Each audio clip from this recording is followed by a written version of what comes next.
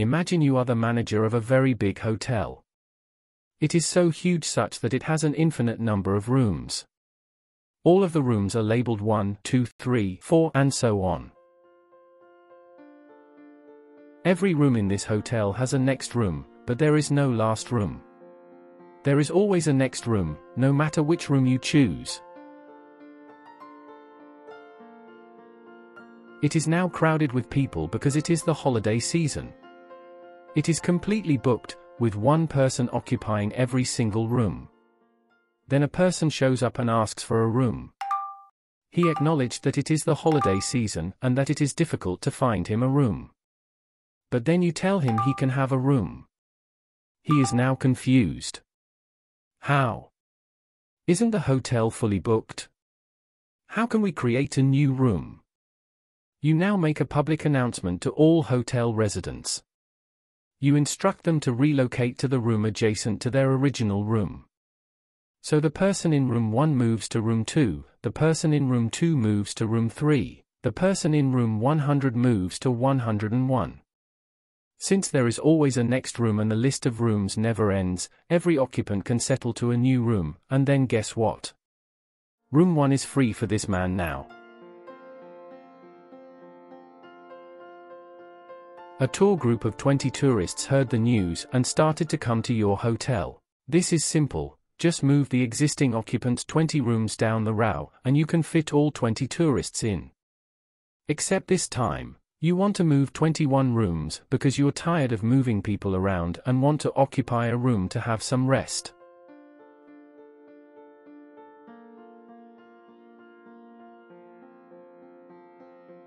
However, the trouble never ends. Your idea has spread throughout the community, and now there are an infinite number of tourists coming to visit your hotel. Your doorbell rang in the middle of the night, and now you have to accommodate an infinite number of tourists. This is a little complicated, so you asked your supervisor how it could be done. Your supervisor is a math genius, and she develops a strategy. She instructs you to relocate all current occupants to a room with twice the current room number. So you would move from room 1 to room 2. Room 2 would be relocated to room 4. Room 8 would be relocated to room 16. By doing so, you have spared all of the odd-numbered rooms. Because there are an infinite number of odd numbers, you can now accommodate an infinite number of new arriving tourists in odd-number rooms. After all the relocation, finally the day is over. On the next day, every room is still occupied. You are shocked just as you are about to begin your night shift. There are infinitely many tours of infinitely many tourists waiting to check in. But how? You take a seat and try to figure out what to do. Your supervisor reminds you that there are an infinite number of prime numbers. So you think of something. We will move the existing customers to powers of 2. So room 1 would move to room 2, room 2 would move to room 4, room 3 would move to room 8, and so on. Then, for each passenger on tour 1, you assign them to a power of 3. The first passenger on tour 1 is assigned room 3, the second passenger is assigned room 9, and the third passenger is assigned room 27. The powers of 5, the next prime number, would then be occupied by tour 2. Tours 3 would be assigned powers of 7, and so on. You get the idea. Because there is an infinite number of prime numbers, we can fit an infinite number of tours. Moreover, since the powers of prime numbers do not overlap, so we are guaranteed that every tourist gets a single room. It appears to be going well. Even though some rooms will be vacant, it appears that we will be able to accommodate an increasing number of guests at the hotel. Until one day, an infinite number of tourists arrived. Instead of registering tourists by numbers as in the past, this tour registers tourists by their names. Every tourist has a name that is an infinite string of characters long. So we have a tourist named Mary Mary Mary that keeps repeating infinitely. Then we have a Peter Peter Peter, and someone with the string DE DE DE DE DE.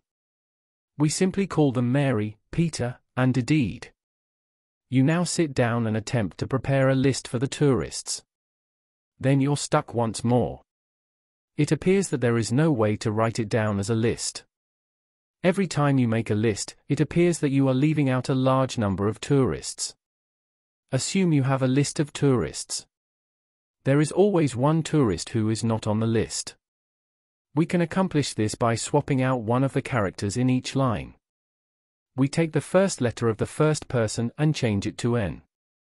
Then take the second letter from the second person and change it to F.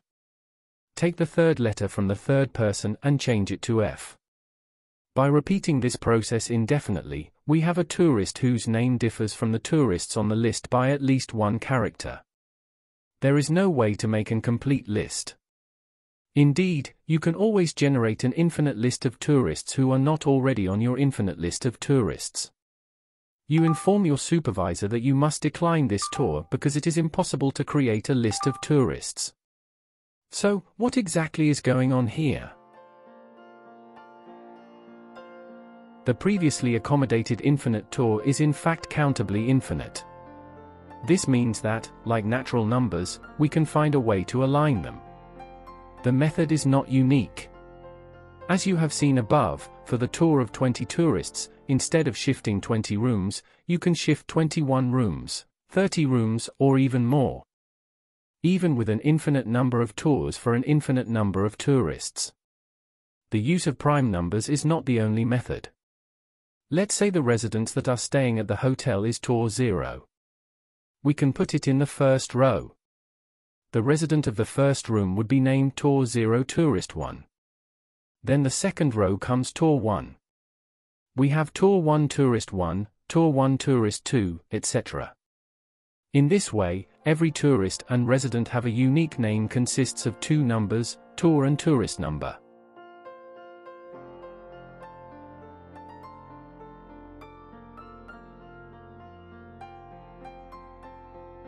We then first accommodate tourists with the tour and tourist number sum to 1, then sum to 2, then sum to 3. By doing this, we see that we are aligning them diagonally. We then distribute the rooms according to the order on this string. So that we have an alternate way to accommodate this infinitely many tours of infinitely many tourists.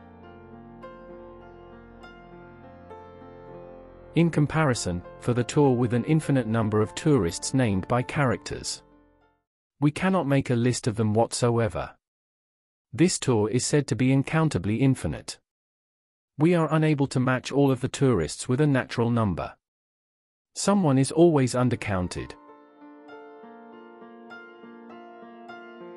This is unbelievable. A hotel with an infinite number of rooms can always have room for newcomers, whereas does not have room for newcomers. It just appears that some infinities are greater than others. This is a perfect representation of natural numbers, integers, rational numbers, and real numbers.